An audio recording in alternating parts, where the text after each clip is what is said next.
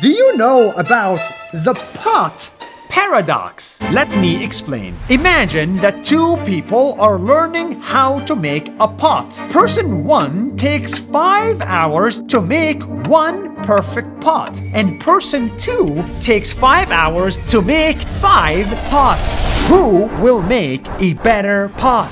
It's actually person number 2, the one who made many pots and failed many times. They did not worry about making the perfect pot. They just practiced and got better every time. This is the power of repetition, and this is what I did. Nas Daily was not built from one perfect video. It was built by making 1,000 imperfect videos. Before you become great, you have to fail 1,000 times. That's 1 minute. See you tomorrow.